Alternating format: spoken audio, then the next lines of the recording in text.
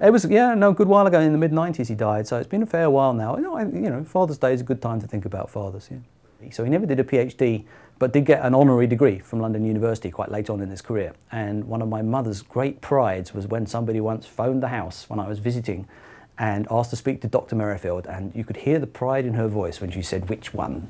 So yes, he did indeed get to see that I became an astronomer, and I also got to go along to his honorary degree ceremony and got to see him get his honorary doctorate in archaeology. Well, it's a pretty extraordinary family of father and son, and then son again. Probably the most famous father of them all in astronomy is William Herschel, who was the father of John Herschel, another great astronomer, and who in turn was the father of Alexander Herschel, another famous astronomer. Of course, Caroline Herschel, as we've heard in a previous video, was also an important part of this family. But today, the subject of the film is Father's Day, so we'll talk about the men in the family. But coming back to William, first of all, I mean, he was also a father in the metaphorical sense of the word. The father of modern stellar astronomy, builder of giant telescopes, noted composer, discoverer of planets. He discovered the planet Uranus and 2 of its moons. He was sort of the first person who surveyed the sky in a systematic way, looking for nebulae, very distant galaxies and other fuzzy objects in the sky. And he was also the founding father of infrared astronomy, in that sort of almost by accident he was studying the sun and split its spectrum up using a prism, and found when he put a thermometer off beyond the red end of the spectrum that the thermometer heated up. And so he postulated that there were some invisible rays coming from the sun that were causing this heat effect. And because of that, actually, he's the founding figure of infrared astronomy, and the large infrared telescope that's up in space at the moment is named after him, the Herschel Space Telescope, for that reason.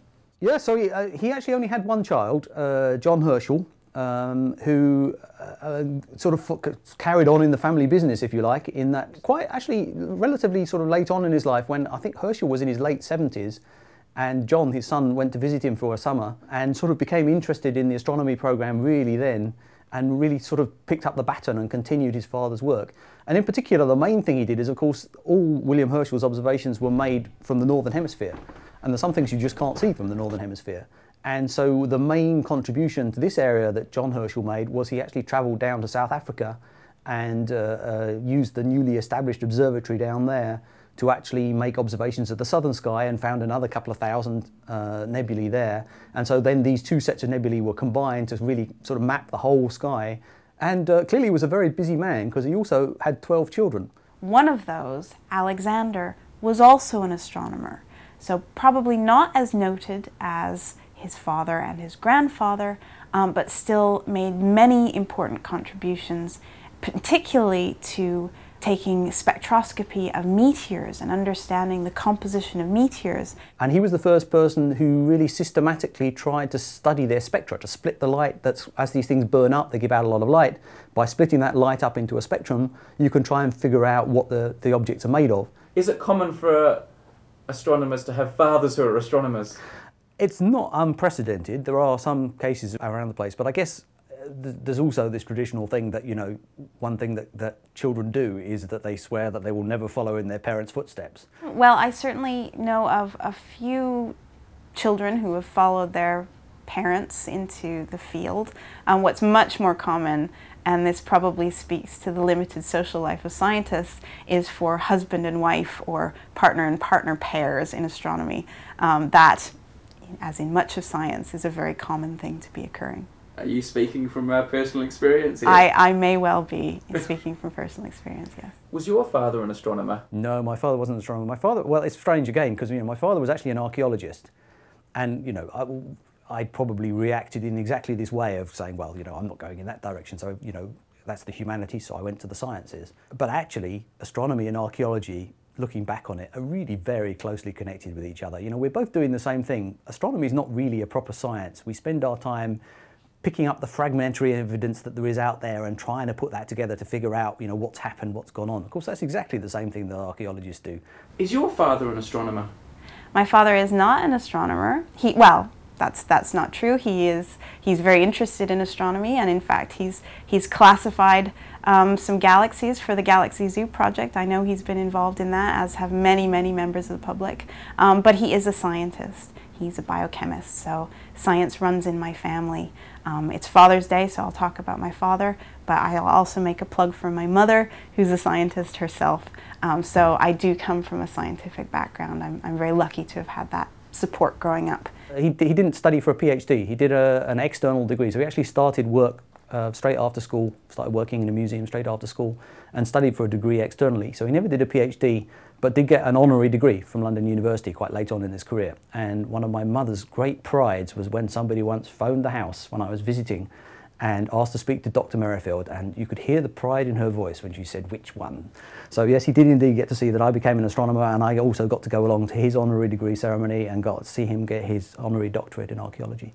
We can go back not just one, but two further generations in my family where we do pick up another astronomer. I'll emphasize this is purely coincidental. This had no bearing on my own interest in astronomy, mostly because the person in question, my great-grandfather, so my mother's mother's father, died in 1918 at the age of only 29 in the Spanish flu, the influenza epidemic that swept the entire world. But in that short life, he managed to travel from England, where he had been a student at Oxford. He was sent out to India to establish an observatory there to take part in a massive worldwide project called the Astrographic Catalogue, with the aim of mapping very precisely the entire sky. So in a sense, moving on from the work that Herschel had done. And you are a father. I am indeed, yes. Tell me about whether or not you have a son. I have a son, Joshua, yeah. Is he into astronomy?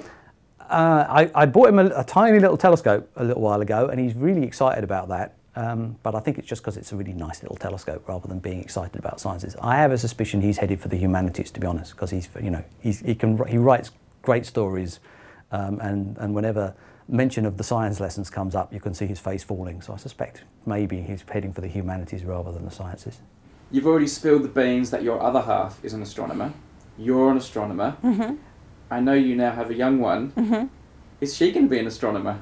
Well, she already happily tells us that the moon and the stars are in the sky, so I suppose in some sense she already is an astronomer. Given her character, she will do whatever she wants to do in later life, and I don't think we'll have a say in it.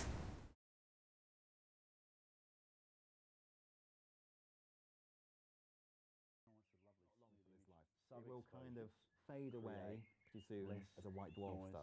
And so eventually the bright seven sisters will become six and five and so on. They will basically all go in the coming millions of years. It's not going to happen anytime soon. The seven sisters in mythology